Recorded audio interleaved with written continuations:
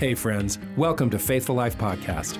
I'm Matt Jacobson of faithfulman.com. And I'm Lisa of Club31Women.com. We've been married for 27 years. We have 8 fantastic kids. And today we have a deeper, richer love than when we were married. Yeah, it can happen.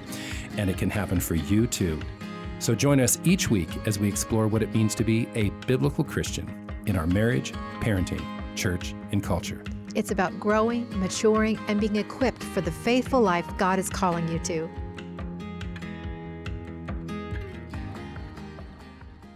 Hey everybody, welcome back to the podcast. Listen, we hope you're doing all right these days. Kind of challenging times, aren't they? They really are. Hello, friends. We are glad to be with you, even if it's just over the air. Absolutely.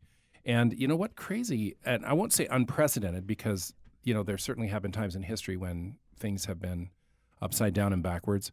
But one of the things that I'm mindful of at this time, and certainly we are at our local assembly, our church, is that the Bible does call us as believers to pray for those who have rule over us, who have authority over us. And I hope you're all remembering to pray for President Trump and the team that is trying to deal with all of this. And of course, there are 1,000 iterations of opinions about this, that, and the other thing. But the Bible doesn't seem to enter into all that. It just says, pray for those that have rule over you. And you know what? I just want to take a moment on this podcast. Would you guys just join us in praying for our president and the people that are leading this country? Father God, we bow before you in the name of Jesus, Lord, and we lift up the president before you. We pray, oh God, that he would fear you first and foremost. We pray, Father, that he would acknowledge you as God, and we pray, Father, that he would indeed fear you. Lord, we thank you that you've surrounded him with a lot of people who name your name, who love you. And we pray, Father, that in these times that just the nation would cry out to you, would seek you, Father, would come to you, just like the children of Israel did so many times when things began to go sideways because of their disobedience. We know, Lord, that this world is full of sin and full of the consequences of sin. But in the midst of all of that, you've called your people to pray for those that have rule over you. And so that's what we're doing right now. And we do pray, Father, that they would have true fear of you and wisdom to know right moves and next steps. And we pray for the Congress. God, what a dysfunctional, challenging circumstance that is every time we dip in and look at what's going on. But Lord, we know that you are sovereign, that you are overall, not that you make everything happen, Lord, but that you will move your purposes forward regardless of how men exercise their own wills against you. And we're grateful for that. We're grateful for how the story ends. We love you, and we just put our trust in you in these times. In Jesus' name, amen. Amen. Well, certainly the lay of the land is different than it has been in the past, but as I mentioned, it's not unprecedented, certainly in history. There have been times in history when crazy things have happened and have turned the world upside down. But this has really brought it right to home, hasn't it, in American families and homes. And of course, Trump has just announced the new social distancing guideline to be extended through April 30th, something that may be ready for. And I don't know, not that anybody thought this was going to be over in a heartbeat, but certainly there's something about putting it out another month that has an impact. Isn't that right, babe? Oh, yeah. I've talked to so many of my friends who have said that, and I have also felt this way, like it was almost like it's unreal. You feel like we live in this modern era, so we shouldn't, isn't there something we can do about this? I think that was at least one part of it. It seemed so unexpected and something we should be able to get a grip on, and finding yourself in a place where you don't have any control over it and you are, I don't know, I feel almost helpless. So the first announcement was disappointing, but this last Sunday night's just extension, was just, it wasn't shocking to me, but I have to say that I was disappointed and almost discouraged initially. Well, I think there was something in all of us that just wanted it to be over with. Yeah, let's get back to normal, right? Expectations are powerful, aren't they? And we kind of have a built-in expectation that, hey, tough stuff is going to come, it's going to go. And as Americans, I think we kind of expect it to go sooner than later. Yeah, I think that is definitely part of our culture, part of the kind of the message out there that, hey, you just got to set your goals, you just got to go for it. And then all of a sudden you find your place like, oh, I don't get to set my goals. I don't get to just go for it.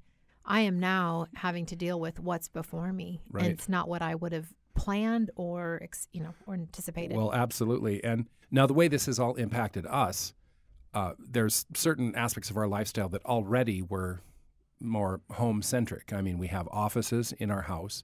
We work out of our house. The podcast studio is right adjacent to our house. We have a home church. In fact, we're not even meeting at the home church. Last week we met or not last week, but the week before, Sunday before, we met as couples. So we are families, two families in a home. But then they even made the restrictions more restrictive, and so we didn't even meet as a home fellowship. But imagine those people that maybe both the husband and the wife work and the kids are in a school. In fact, we have friends whose kids are five kids are in public school.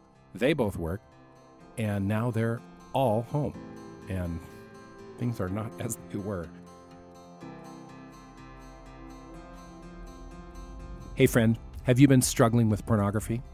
Have you been dipping in where God wouldn't want you to dip in? Have you been clicking on things God would never want you to click on? Are you feeling weak? Are you feeling defeated? Well, I've got some good news for you. God has a plan for you to walk in complete and total victory in this matter of purity, saying no to sexual sin, saying no to pornography, and never looking back.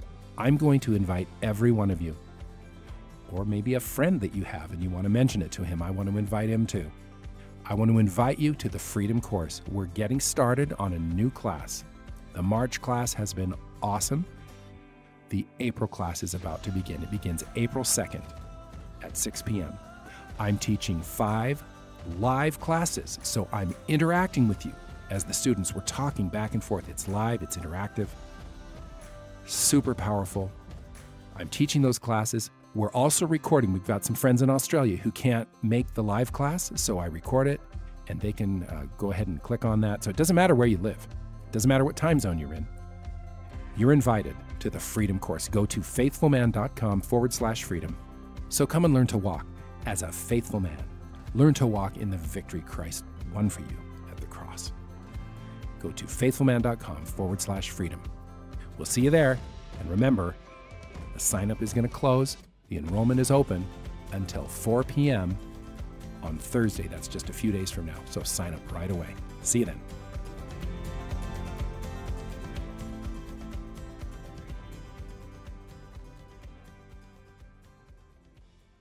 Yeah, even though it's not dramatically affected our day-to-day routines because we do homeschool and we work from home, even still, it has had an impact on certainly us and our decisions and where we find ourselves. But many of our friends who are in a place where it's dramatically different, can you imagine just suddenly homeschooling? That's a huge task, especially if you're not prepared for it and it's unexpected. And then just either husband or wife who are at home because they're not at work. So we know that lots of you listening are living a life that is just way different than it was a couple of weeks ago with all of these changes. And schedules are in an upheaval. You're literally thrown together in this concentrated time that is not part of your normal routine for hours on end in a way that is all new. And all of this kind of goes together to create certain things in the home, doesn't it? Well, in addition to just being different, it's stressful. And everyone is having their own stress, which Matt and I kind of half joke about, taking turns with things like this. Like, okay, it's your turn to be stressed now. I'm going to be the one that's going to be the encourager, the comforter, So true. Support person. And so it's kind of a joke, but it's kind of not, because when you're both feeling stress and maybe different and experiencing it in different ways, then it makes it really hard on your marriage, your family. Absolutely. And there's a lot of fear associated with the unknown. I think that many of us just look at this and go, well, a couple of weeks we can knuckle under, we'll be fine, and get the things we need, and this thing will pass, we'll just get on to life as normal. But the idea that, this could go on for a long, long time, it starts to sort of creep in, almost like the cold on a winter's evening starts kind of creeping into the crevices of the house as the sun goes down, and it just gets more and more a part of the atmosphere. Well, that's kind of what we want to talk about today. We want to talk about what's happening in your home. what is actually going on based on this tremendous pressure and in some cases fear-inducing view of what's going on in the world. And the thing about difficult times, the thing about challenging times, the thing about the pressure cooker, the thing about being pressed in together in a way that we're not used to, I think sometimes we think, hey, that's going to build character. But what it really does, it actually reveals the character that's there. It reveals the relationships that are there or not there. And so we want to ask you a question. What are you finding in your home in these new circumstances? What's emerging? What are you seeing? Maybe it's a positive thing, and maybe you're all just coming together in a positive way. And hey, if that's you, God bless you. Maybe you're seeing some things that show a little fraying around the edges, maybe showing a little something that perhaps wasn't apparent. And we're just asking, hey, let's take a look at that. Let's ask God, what does he want to do with the things that we're finding as we're pressed together in this unprecedented time? I remember a time a few years back when we took our whole family on this long road trip. We went down to Texas, from Oregon to Texas. I think it took us maybe 3 days. And we had rented this medium-sized RV to do it. So it wasn't tiny, but it wasn't huge either. And we were all Class C, for those of you who know these things. Yes. The cab over. It wasn't big for 10 people, just saying. And at first it was kind of exciting. The kids were excited. fun, We were all, yeah. it was fun. And there was lots about this trip that we have fond memories. But I will also say that as the mother, Matt was pretty much busy driving most of the time. I started seeing things in our kids that I hadn't seen before. I saw maybe Just the godly interaction. We had no Well- idea how. I'm sure there were those moments as well, but just some siblings that I realized there was friction between them. And I hadn't noticed that before because we were able to keep enough distance and keep busy enough that it was actually hiding what was going on there. It was hard to do social distancing in the RV. It's very hard to do social distancing in RV. And even just like one of the daughters was bossy, and I just don't think I realized how bossy she actually was, but it became very apparent on that trip. Anybody who's interested in names, you can just email me and I'll... I don't know if we have permission to give names, but anyway, so in some ways that was a difficult part of that trip, but it was also, I thought, okay, Lord, I'm thankful in many ways that you are revealing these things to us that we might have missed otherwise. And so there is a benefit, if you will, of having these things revealed, even if they're not pleasant things. Well, and that's what happens, our busy sort of nonstop routines. Sometimes those things make it easy or convenient or maybe just distracting enough that we don't even focus on what is needful, what's happening. So that's really what we see going on with this added pressure and this added time together.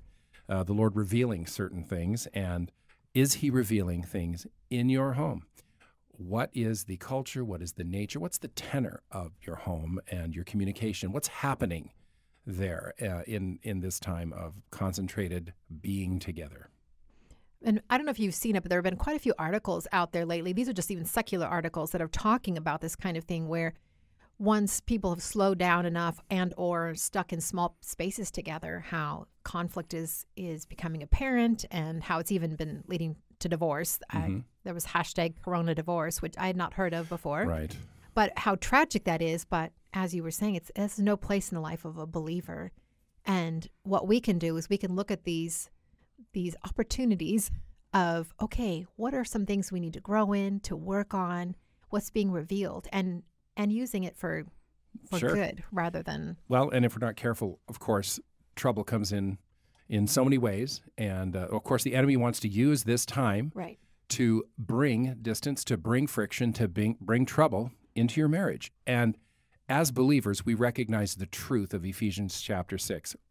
What's going on? It's not just a physical interaction between us, but rather spiritual wickedness in high places. The Bible says we wrestle not against flesh and blood, but against rulers, against powers, wickedness in high places. This is what's happening, the jurisdiction of the enemy all around us. This is what's taking place.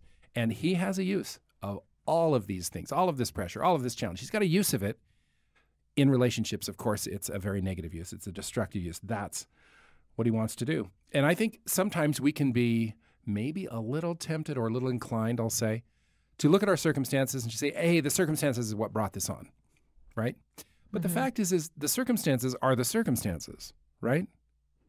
What I am doing in those circumstances isn't about the circumstances. It's about me.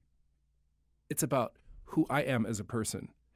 And so the relationship that we have, I mean, it's certainly on display when we mop up and go out, out and people see us and, we put our best foot forward. Yeah, that's our relationship on display. But when we're at home in this concentrated time of being together and pressure and just challenge even, I mean, certainly even just the financial pressure that is brought to bear on literally tens of millions of American families because of what's gone on. Mm-hmm. What happens in our relationship isn't something that's happening to us. It's something that is being revealed in us in terms of how we are acting in those circumstances, how we are interacting with our spouse, and how we are communicating and how we are expressing ourselves. It's not about the circumstance. It's about who I am as a person and who we are as a family. So that's what we want to take a real close look at here today as we find ourselves in these circumstances, not of our choosing, and absolutely outside of our control. And we just want to remind ourselves that we don't have to be out of control in ourselves as we react and respond in those circumstances. Well, really, everything is suddenly upside down. So just practically speaking, everything's different and difficult. And added to that, yeah. I mean, just because it's not what you're used to. And so we all get to adjust. We're all going to have to grow together in this. And I've had quite a few friends confide in me that she and her husband started, they've been kind of bickering through this or just having a hard time. Even what would normally be fine and normal has been heightened in this. I think for not that the bickering is fine and normal. It's just that the circumstance under normal conditions wouldn't even be bringing out that kind of a response. Right. And for women, I talk mostly with the women, so that's why I know what we're thinking. There's a fear factor, right? And when women are fearful, we can get snippy. We can get, we can overreact. I'm saying you out there, just kidding. That would be me too. So I'm totally, when I say we, I literally mean we. So I know that that's another thing that can contribute to that. If many of your husbands are not able to go into work anymore, so they're either working from home or unemployed, and that changes the dynamic, right? He's home and under your feet, and we're in the way. Yes, and maybe the men aren't mindful of, the routine that goes on at home without them. Well, exactly. That is a challenge. When a man comes in and all of a sudden he's part of something that he isn't normally part of, and the wife has got to figure out, well, hey, how does this all fit together? Listen, as much as you can, guys, just encourage the routines that are there to continue on as they were, as much as you can. This is challenging circumstances for all of us, but that will help because routines do help in challenging times like this. And it's really important for us individually, both the wife and the husband, to think, what am I bringing to the plate? What is my contribution to the culture of this home in this time? What am I actually contributing in terms of the tenor, the tone, the nature of the house, the culture of what's going on? What's my part? And there's a lot of things that we can do to make it a lot worse. And I think that when things go sideways, we can have some very typical reactions. And we just want to be mindful of those. And so here's just a couple of them to think about in terms of, what are you doing? What's your contribution? And what's your part in everything that's going on in the home right now? Well, I think one of the ways we can make it worse is if we get overly rigid, maybe because we feel out of control or we feel afraid. And so we just start cracking down and either with our husband, our routines, our children even, instead of realizing, this might be the time to be a little more flexible and to resist that impulse to be, so rigid. White knuckle the control. Yes. Yeah. Well, and I know that when I get stressed, my inclination is to communicate less. True story. Okay? Yes. Yeah. And it doesn't fix things, just saying. No, it doesn't. Okay. So that is something that happens a lot of times is we just pull in and we are communicating less and maybe we're thinking more and maybe mulling over a lot more, but just greatly reducing our communication and walking around with our head down and focused. And that's something that makes it worse. It doesn't make it better. I think the other thing we can do is just get really sharp in our communication because we are feeling stressed, edgy. We just start, venting our emotions and snapping at the other person, not because of that person, but just because of how we're feeling. Well, and that's just it, right? We look at the circumstances, we say it justifies me expressing myself in this way. And yeah, not good. That's how we make it worse. There's nothing positive that comes out of me communicating in a sharp, clipped way with Lisa. We can also just focus on ourselves and what we're dealing with and not being mindful of what the other person, what they're carrying or what's weighing on them. We're just kind of in on our own stuff. And really, where are our eyes? Where is our focus? Like our spiritual eyes, is really what I'm talking about. Where are they in making these circumstances worse, right? They're really turned inward. They're turned on me in all of these things, right? If I'm thinking about Lisa and how my communication affects her, I'm not actually going to allow my flesh to control my communication with her. I'm not going to speak in that manner, right? Because my vision, my focus, my spiritual eyes are upon her. I'm not walking in the spirit. I'm not walking in the flesh. I'm walking in the spirit. I'm thinking about the other person. I'm thinking about how I am called to communicate, to love, and to interact with her. So all of these ways that we make it worse, it's the result of self-focus. And it's a result of literally turning our eyes inward instead of where they should be. Upward first, and then outward to other people. Well, there are ways we can make it better, all right? And simple one, just to start off with, is just chill. Choose to be flexible. Choose to just let go of the control and just realize, you know what? There's stuff going on that is outside of our control. And me grabbing it harder, me pushing it forward in a more ardent way, me just demanding that it be the way it's got to be, it's not going to fix anything. It's not going to help anything. Sometimes we just have to take a breath, be more flexible, and recognize, you know what? I don't necessarily have to like what's happening, but I can relax in the circumstance. And it's a decision. And that's always something I had to remind myself that this is a decision. I can decide to let this go. Yeah. And one of the things that I need to do, I need to be mindful of just in my personality, I've got to talk. I've got to communicate. You know, Lisa might be over there with, or maybe your wife is over there with all of these concerns, these thoughts, maybe some fears.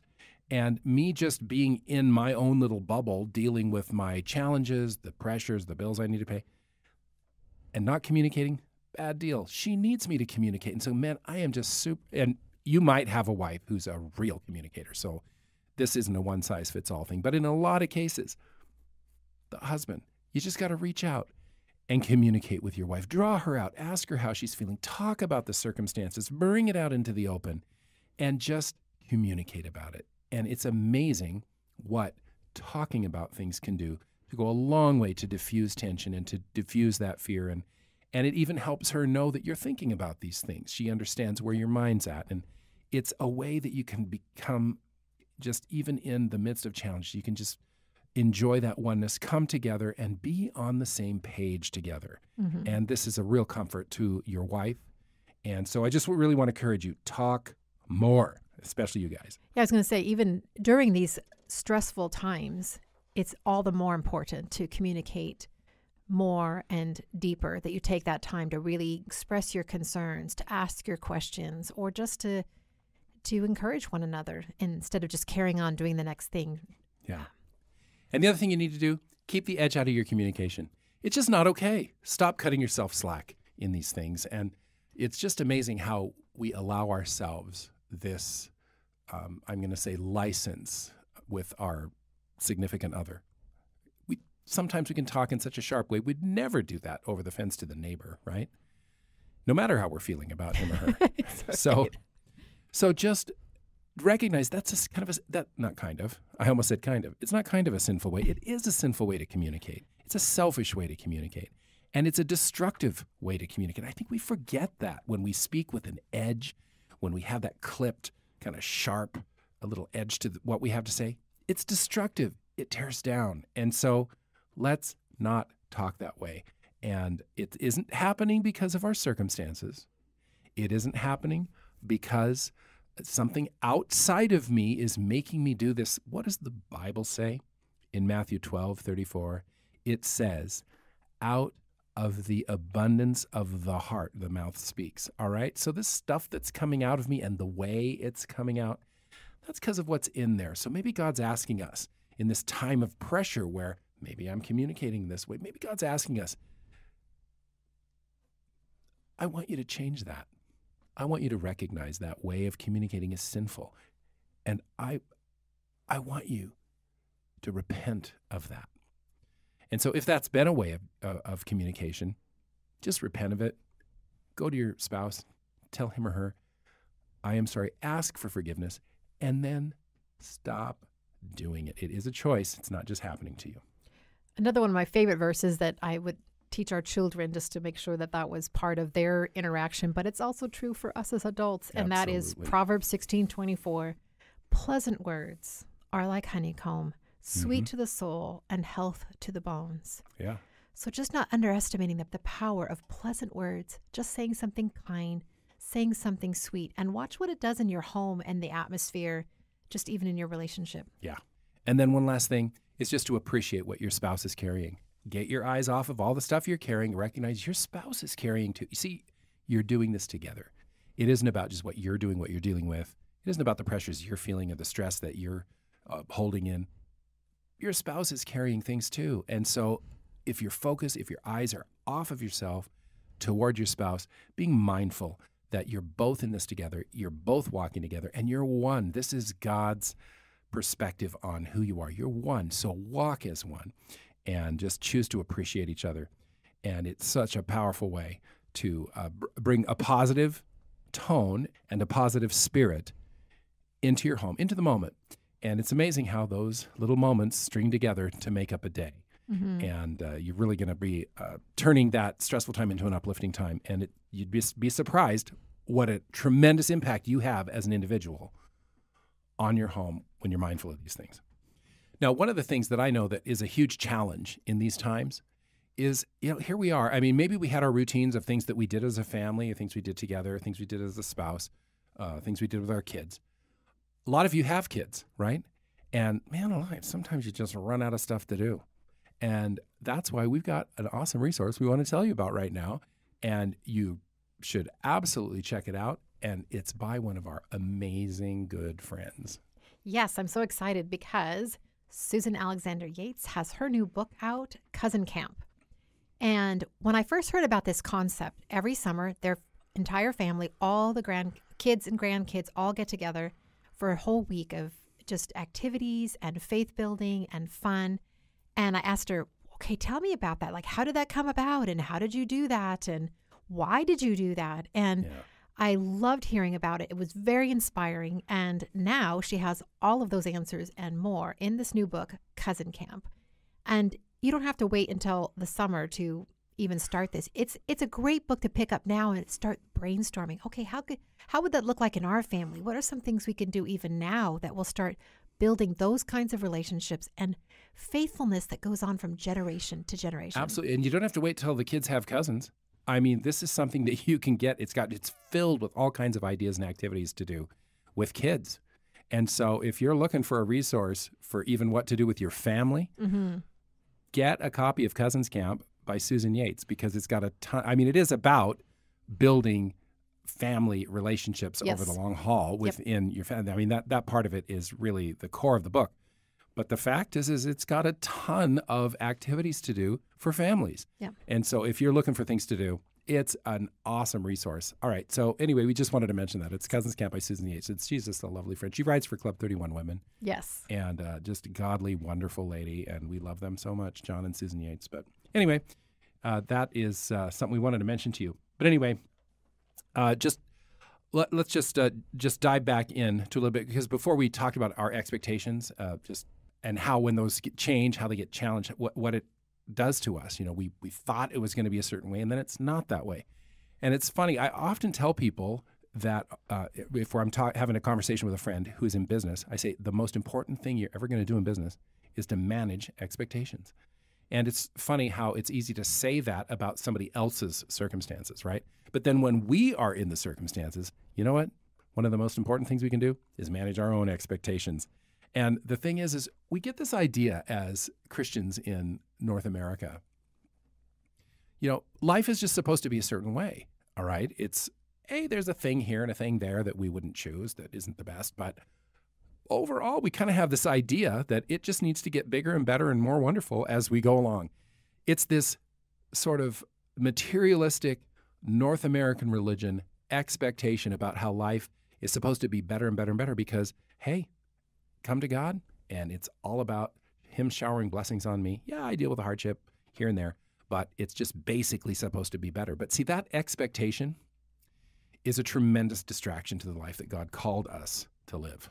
Well, that message is everywhere, so you can absorb it without even being aware of it. Oh, that's so true. That's part of it. And Yeah.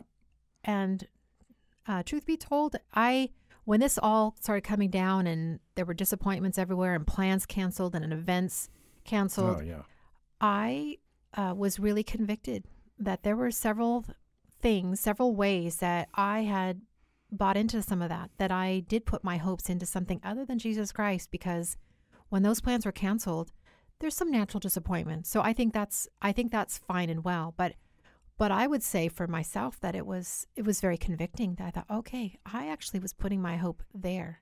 And I was not really receiving what the Lord had for me in this other thing. So maybe you find yourself in that same place where you go, okay, I had expected things to get better. I had expected this to go through, and instead of holding it loosely as God asks us to do. Well, hard times are not fun. I mean, Yeah. there's no putting a happy face on difficult things and hard times. And we just heard of a friend whose husband is in ICU with COVID-19. How old is he? She didn't say, but, Okay, but right. it wasn't looking good. And it's not looking good, all right? Hard times are not fun. But the thing about hard times, the truth is, never mind our expectations, the truth about hard times is that they're normal.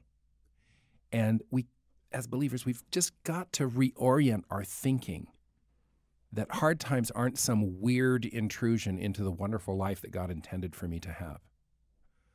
Hard times are normal. But friends, pressure, difficulties, challenges, the end result of it doesn't have to be bad. You think of the diamond, you can't make a diamond without pressure, right? And this is really what God is up to. He's refining us. You see, dealing with our experience and the actual experience that we have within those circumstances, it's really about our perspective on our circumstances and our posture before God in our circumstances. And I just want to ask everybody listening, do you have the perspective that God is refining you in the difficult times? Just like that diamond that was the result of tremendous pressure. Are you willing to receive the challenges that are incoming, the pressures that are incoming, and allow God in the midst of that pressure to refine you? Because that's really what God's heart is for the believer. And there's frankly some great news in this reality. Remember our perspective, right? How our expectations matter so much. Jesus told us the way it's going to be. Jesus said in John 16:33, he said, "In this world you will have trouble, but be of good cheer." Now, don't you just love that? In the midst of saying, in this world you will have trouble. So what he's saying is, in the midst of your trouble, be of good cheer. In this world you will have trouble, but be of good cheer. I have overcome the world. All of the challenges, all of the pressures, all of the stresses, the financial things bearing down on you, the medical challenges you didn't want, all of it. Jesus says, I have overcome this world. That's encouraging. That is an awesome promise to hang on to in troubled times. Allow God to do his refining work in you in the pressure of circumstances you would never choose for yourself, but circumstances that God has called you to walk triumphantly through. So friends, what's happening in your home? Is your routine just shot, everything's all upside down?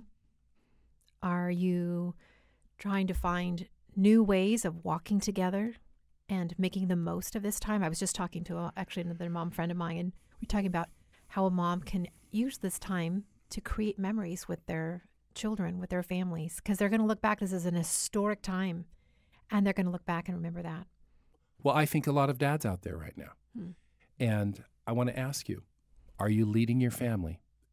Are you leading your family spiritually? Are you leading your family in family devotions? I think for a lot of dads, that's kind of an intimidating concept. Oh my goodness, I'm going to lead them in family devotions. They feel like they have to commit an act of seminary Right. Yes. level Can be intimidating. theology. No, open the Bible and read it to your kids. And by the way, if you've got young kids, hey, the book of Joshua is a great place to start. It's fascinating. I mean, just as one example, there's all kinds of wonderful places in the Bible that you can just open up and begin to read and talk about. You don't have to commit an act of theology. Just talk about God. Talk about what he's doing. Read the word and share it with your kids. You can just do that. It's a simple thing to do. And maybe God's just offered you this time at home to recalibrate how you're leading your family. Let God be at work and let him use you to disciple your kids to know and love him.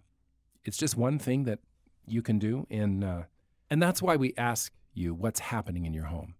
Because your home isn't just this thing that's existing outside of God's plan and purposes. Children are what God is doing in the world. We often say that. And God has given you, just read Deuteronomy 6, God has given you the responsibility to impart the knowledge of him to your family. And this is a great time to get started on a routine when all the routines are out the window. Yeah, I had several moms write me recently saying that their families were going to start coffee time like we have before we have our Bible time. And because the children weren't having to run off to school and just things were a little bit slower in the mornings, they were able to do that. So I was encouraged to hear that people were turning this hard thing into actually an opportunity to slow down and do the things that they've been wanting to do. Absolutely. Hey, everybody, before we bust out of here, I just want to remind you of the Freedom Course. I want to remind you that it is closing. The April class enrollment is closing in just a few days. We're going to get started April 2nd on Thursday. And I want to invite you to go to faithfulman.com/freedom. That's faithfulman.com/freedom. If you're ready to walk in victory, if you're ready to walk in the power and in the triumph that God won for you at the cross of Jesus Christ, then come and join me for this live class. It's going to be an awesome time. faithfulman.com/freedom. Let's learn how to walk as faithful men.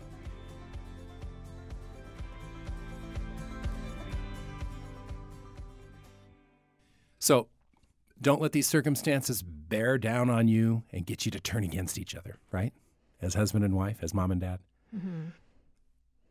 Let these circumstances cause you to turn toward each other, to turn your hearts toward each other. And so let's be purposeful about what we're doing to keep our focus where it needs to be. Satan has a use of all of these circumstances in all of his wicked, devious, destructive ways. God has a use of them too. And God is just saying, let me be at work in the midst of these circumstances because I've got lots of wonderful things to do in terms of refining you, in terms of growing you, sanctifying you. God will use all of these things. Remember what I think it was Joseph said that upon meeting his brothers and actually revealing who he was to them. Yep, you meant it for evil, but God meant it for good. And that's what God's going to do out of this. He's going to bring his good. His purposes are going to go forward, and God just calls us as his people to be obedient to him and to be a positive part of what he's doing in the world. And so don't be afraid. Don't be fearful. God has the future in the palm of his hand. He's got your future in the palm of his hand. So remind yourself that you are the child of an awesome God, and remind yourself of a few other things too. Remind yourself you're in this together. You're not walking through this separately. You're together. Remind yourself that This is what God has given us to walk through. He's got this. Remind yourself that you have an enemy. But what your enemy meant for evil, God will use for good in your life, your marriage, your home, your family, if you will let him. So friends, let's turn our eyes toward God. Let's get our vision where it needs to be. When we're right with God, we're going to be right with each other. Mm-hmm. When we walk in the light, as he is in the light, the Bible says we have fellowship with one another. Mm-hmm. And that's what God wants, even if we're kind of bumping shoulders in a way that we weren't as much Right. a few weeks ago. But anyway, hey, listen, we hope that you have a good week this coming week, and we just hope your eyes are on the King of Kings, and we hope that you have confidence in the God who loves you, the God who sees you, the God who knows you. So it's fantastic to be with you today. God bless you. Our God is our rock and our Redeemer. He already knows what your week holds. He knows exactly what you're facing. He loves you and is for you. So this week, draw near to God, and he will draw near to you.